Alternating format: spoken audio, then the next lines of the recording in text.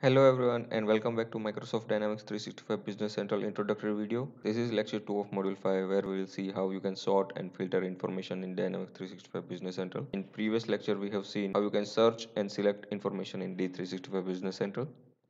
So let us now see how you can sort and filter information in D365 Business Central.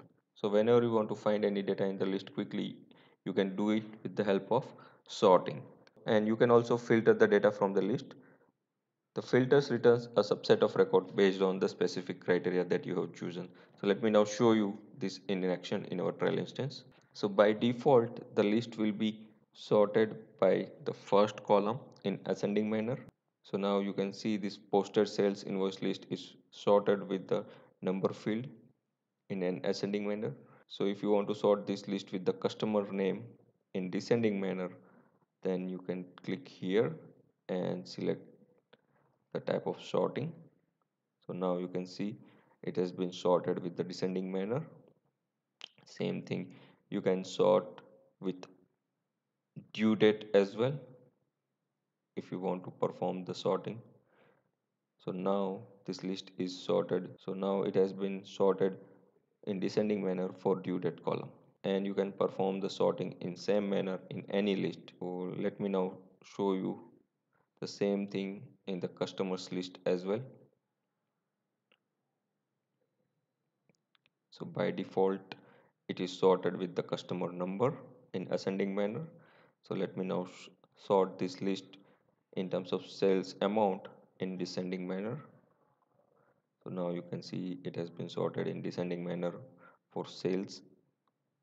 So you can sort any list in the same manner that is present in your Dynamics 365 Business Central. This is how you can sort the information that is displayed in your lists.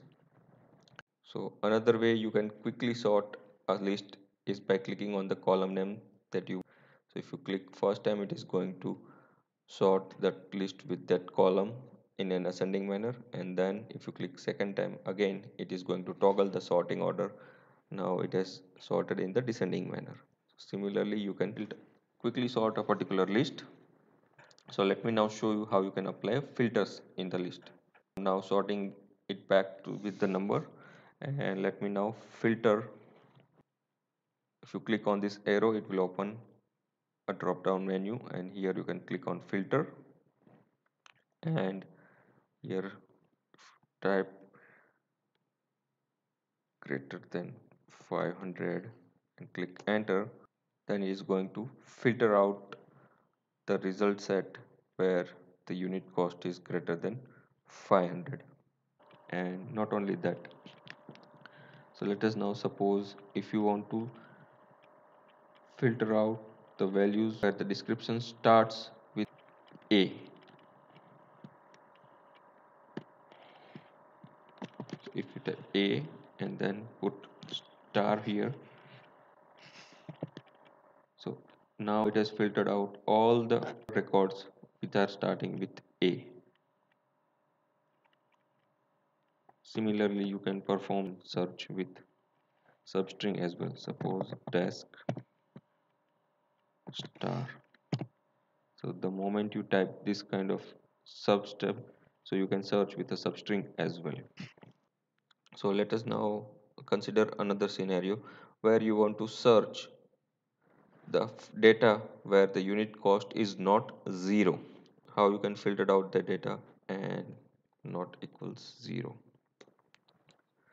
So now you can see it has filtered out all the records where unit cost is not 0.